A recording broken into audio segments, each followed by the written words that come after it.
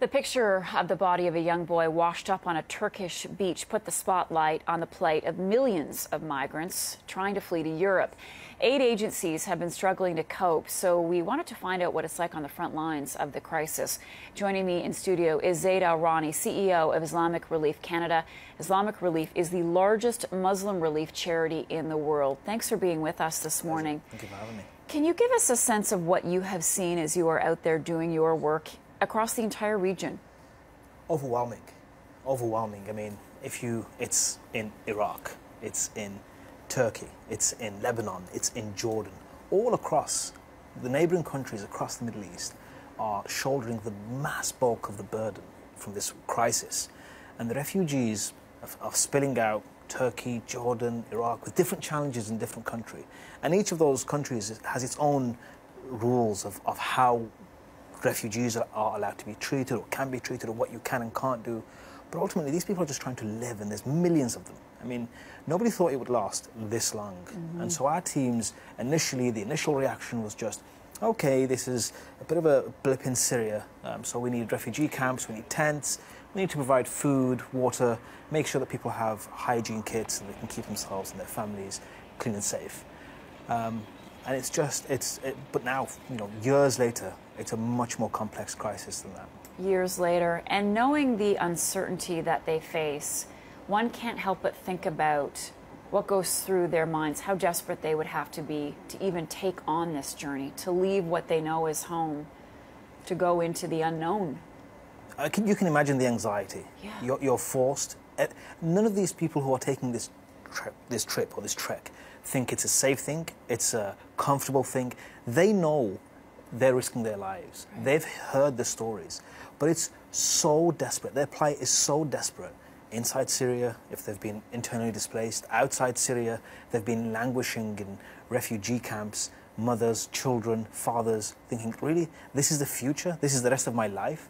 This is indefinite? And so all they want is a better life for their children, for for themselves. And that's why they're just taking this dangerous leap, this really dangerous leap. What do you make of the European response or lack of response? I mean, it needs more humanity. A lot of people, I've been picking up the newspapers and reading here and there, and people are saying we have to share this burden, across Europe.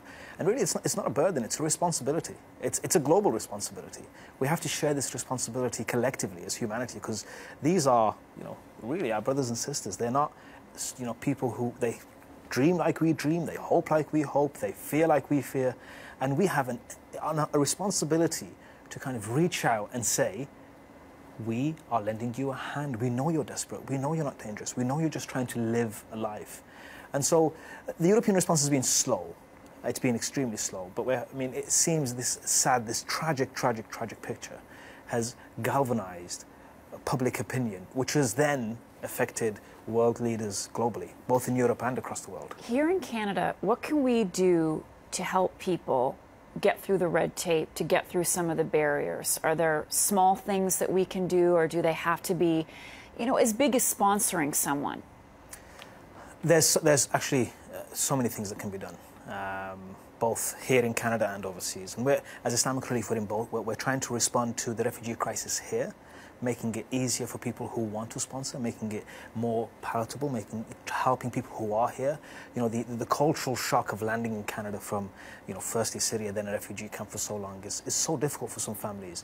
And so we've launched two appeals: an appeal to help with the refugee crisis in Eastern Europe, and an appeal to help Syrians who are either here, Syrian refugees who are here, or who need to get here. And it's a $2 million appeal that we're launching, and really saying to people, there are things we can do. You don't have to. It's a fundraiser. You don't have to just, it's not tapped or capped at the people who can afford the 26,000, right. who have, a basement. And there are things most people can do to support the Syrian families. And we're working with diaspora communities, we're working with local community-based organizations across the GTA and across Canada to try and work out best ways to support people who've either bought families or who are anxious about, can I do it? Can I actually bring a family and host a family here in Canada? Am I just going to be left by myself, or is there a support around me? And that's what we're trying to do, find ways to support people who've taken that very brave leap. Zaid Al-Rawni, I'm so glad you were able to talk to us today, CEO of Islamic Relief Canada. Thank you, and thanks for the work you do. Thank you. Appreciate it.